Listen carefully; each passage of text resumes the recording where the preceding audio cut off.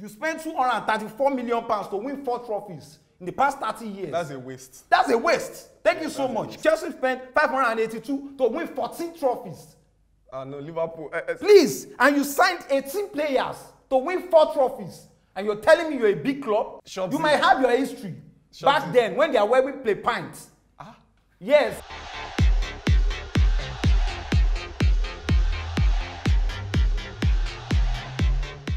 What is up, beautiful people? I have a guest with me today. Shopsy is not around. My man is out in Dubai, chilling, balling and flexing. But I have with me Dayo, a passionate Chelsea fan. Him and I get into it a lot. Behind the camera, and it's very, very good to have you. Thank you so much. You want to accept, actually. Tele is also an hardened Man U fan. You know me, I'm very objective. We are the champions of the world, for crying out loud. No, we'll get to that. But before that, I have one question to ask you. Okay. The EPL saw crazy games over the weekend. Do you think the EPL title race is over, in your opinion? No. Right now, it's wide open. I think the title race right now is so open. Thank God Tottenham came through. Chelsea fans, that's the way they behave. When somebody's zone should spoil, that's when they're happy. Meanwhile, you're still far from it. I don't think Chelsea is in the title race. I think it is between Man City and Liverpool now. Man City played against Tottenham, very interesting game. Yes. Ended 3 goals to 2. 3 goals to 2. And then Liverpool they didn't jab off, basically. Actually. They did well winning their game. I think the match was so tricky for Liverpool. It was tricky.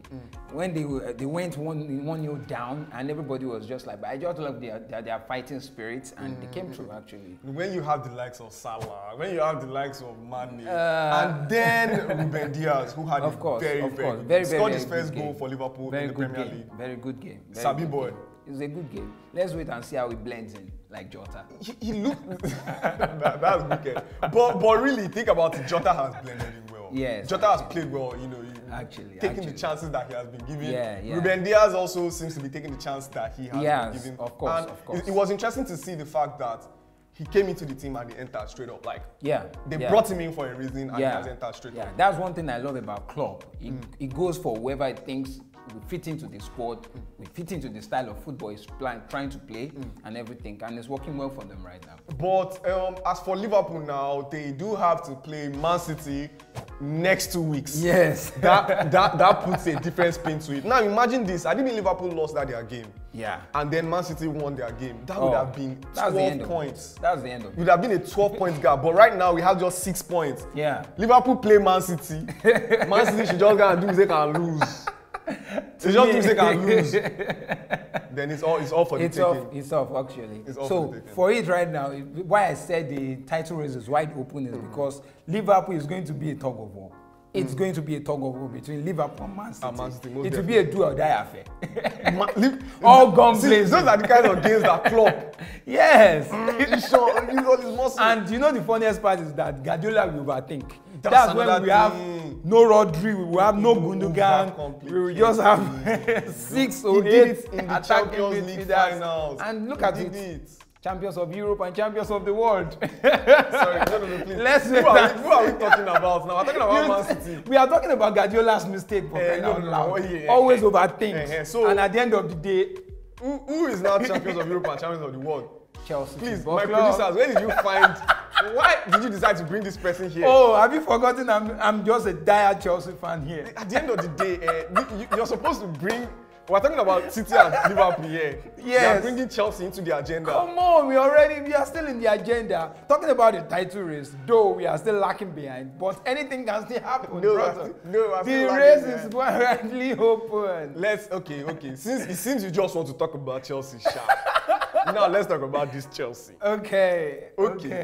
Chelsea won the Club World Cup a couple weeks ago against a Palmeiras side. Was it Palmeiras you guys Palmeiras, played? yes. Palmeiras. One of the biggest club in Brazil, yeah. Now they are the biggest club in Brazil. You can see Chelsea fans. Don't misquote. Tele, I said one of the biggest club in Brazil football. Football league. No, now quote me. Yeah. Quote me. Yeah. No, sorry, quote Shopsy, because it was Shopsy that said it and started this wala. Okay. Chelsea won the Champions League, won the Club World Cup. Yes. But still, they have no history. Jesus Christ, my Lord. Chelsea, one of the problem I'm having with rivals of Chelsea Football Club is that they said we have no history. Mind you, Chelsea has been one of the top football club in England even before the Abramovich era.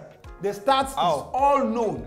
Chelsea won the Super Cup, beat Real Madrid in Super Cup final. When? It was in 1992 or something. They won the Super Cup before Abramovich. We won the FA Cup more than one time before Abramovich. We won the Carling Cup more than twice before Abramovich. So you can't now telling Chelsea has no history. I won't take that from you. Shopsy, mind you, Liverpool for the past 30 years. Shopsy, talk to Shopsy. Shopsy, if you can see this video, mind you, Liverpool won just 4 trophies for the past 30 years.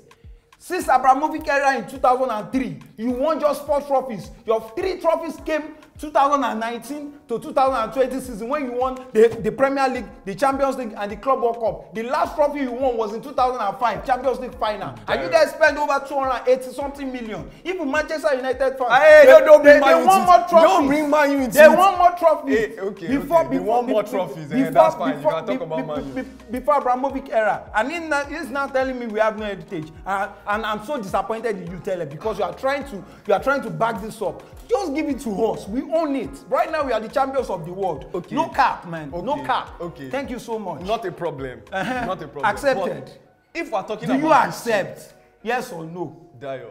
Accept. Dayo, hold. Okay. Chill. All right. If we're talking about history, okay, we're talking about things like... Now, look at Manchester United, for instance. Okay. Now, this is the thing. Chelsea won the Champions League, won the Club World Cup. Yes. No problem. You've done well over the past decade or 2. Oh, thank you. No problem, right? But we're talking about history here and heritage, right? Okay. Now, look at Manchester United, for instance. Okay. About 2 games ago or thereabouts, okay, Man U played their it was 112 years of playing in Old Trafford, in the Theatre of Dreams. Okay. That's his history. That is history. Liverpool, as a team, have a history of success of over 50, 100 years. 100 years. Manchester City can't say that. 50, 100 years. Chelsea cannot say that. How? That is what I think Shopsy means when he says history. 112 years, you guys have been playing at Old Trafford. Yeah? That's history. For over 100 years, Chelsea has also been playing at Stamford Bridge. What are you telling me? That is also history. What's the nickname of Stamford Bridge? Bro, Manchester United, the Theatre of Dreams. Old Trafford is the Theatre of Dreams. That is something that is deeply historical. That is something that has seen so many pivotal, iconic moments. Okay. But for Chelsea, what do you have? Just one rich Russian oligarch just came into the club. But is it because now you're trying to say something else? Because I will quote you for what you just make mention of. Rich Russian. Is it because he's a Russian? Why are you not talking about the Newcastle consortium that just bought Newcastle, the richest in the world? You are not talking about the Arabians. Why is it almost... No, don't just let go. But Newcastle have not done anything. No, right from time. I'm trying to quote what you're trying to say right now. That it's because it's Russian. Is that the reason why? That's not the reason. Is it because Theatre of Dreams or Old Trafford or Manchester United is owned by the Queen of England? The reason is issues like this. Don't be biased. The Chelsea fans. So? And their overly zealous support of their club. Say the truth about what your club is. Do you understand me? Okay. Now, your club has no history. I will not argue with somebody like Shopsy when he says something like that. You're a good club, you're a good team, pretty well run, to be very honest with you, in my opinion. Thank you. But when we're talking about history, where was Chelsea when the likes of Bayern Munich, where was Chelsea when the likes of AC Milan and Liverpool were playing Champions League final? Where was Chelsea during all this period? All right, thank you so much for the evolve of football. Football has evolved. Do you remember, talking about history, can you compare your own history with the likes of Real Madrid? You have no history beside Real Madrid. When you're talking about history, when you're talking about heritage, Man U and Real Madrid both have history. It's Chelsea that does not have history. Don't tell me Chelsea has no history. Let me tell you one thing is that everybody has their own better moment and the best moment of their life. Every football club has their own moment. Do you understand? Chelsea is trying to rewrite history. In the world of football, in the world of football, so they're trying to rewrite in English other football, people's history. In English football, right now, Chelsea is trying to write the history, to rewrite the history written by Manchester United, written by now Liverpool. So they say, so they say, because right now I'm not going to be biased. I'm saying this because I'm a football lover. Right now, no cap, Manchester United Football Club is a big club in England. Manchester United Club is a big club in England. Now I will show you people, I will tell you some reasons for you to understand what I'm trying to say. That Chelsea Football Club writes history. Chelsea Football Club has history. Please, can I have a phone, please? Thank you so much. Chelsea Football Club is not just a club beside the road that you can just talk about. Chelsea is not Man City, for crying out loud. Man City has no history. Why is Man City you're looking at a football club that has no history. Manchester City has no history.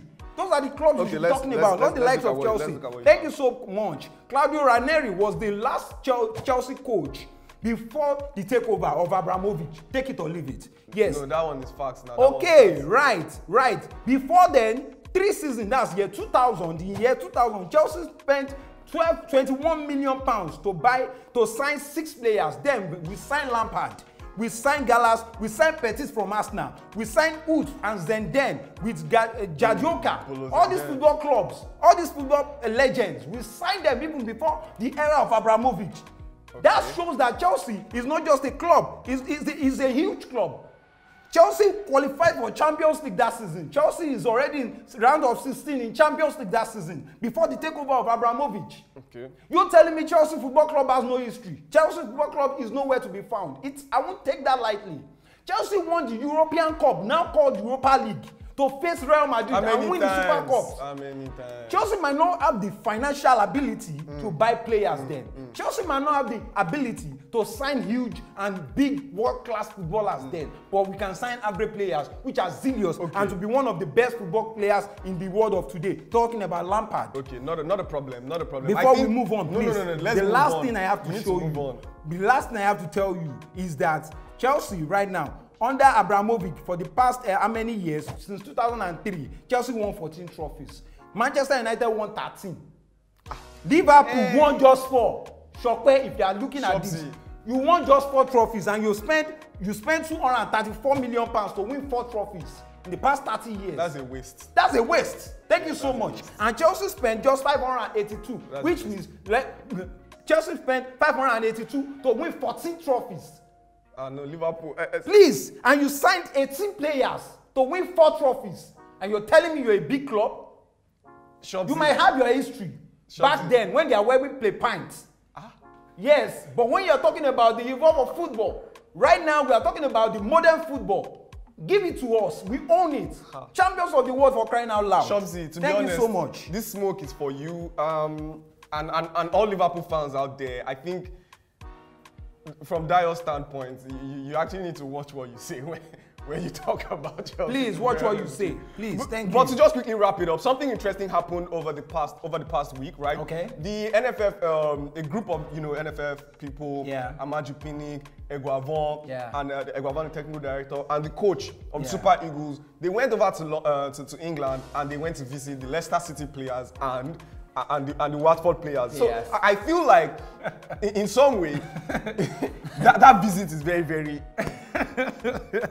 They want Emmanuel Dennis to play for Nigeria. Of course. For some reason, the young man doesn't seem to want to do it. Of course. What's your take on that? I think, to my understanding, it felt. It has been like that. Look at the likes of Victor Moses.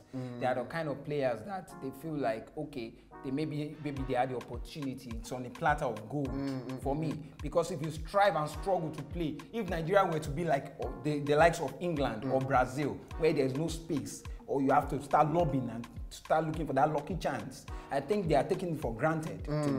You going to visit them, to me, it shows that you are still trying to lure or trying to beg them to do this. You don't do that.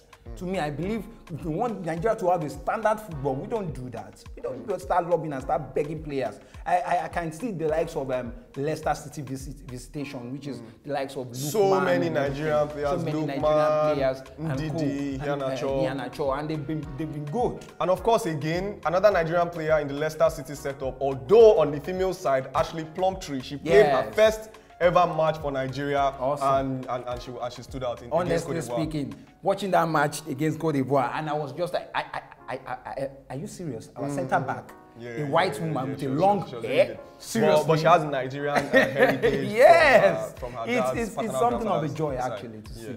And just to quickly wrap it up, big shout out to Aubameyang. Yes, he's the 4th ever player in the history of football to score in the top 4 leagues of, in the top 4 leagues in Europe. Yes. Scored for AC Milan in Serie A, scored for Arsenal in the EPL, scored for Barcelona, the hat-trick, and also scored for Dortmund in Germany. That's a huge one for him. Big ups. It was a very interesting episode. Yes. Very interesting to have you. Thank you very much for coming. Thank you so much for coming. It was nice to have you. And I'm sure when Shopsy comes back, we'd definitely like to have you here again so you can face him one-on-one. I'm waiting for you, Shopsy. Do not forget to like, share, subscribe, drop your comments in the comment section down below.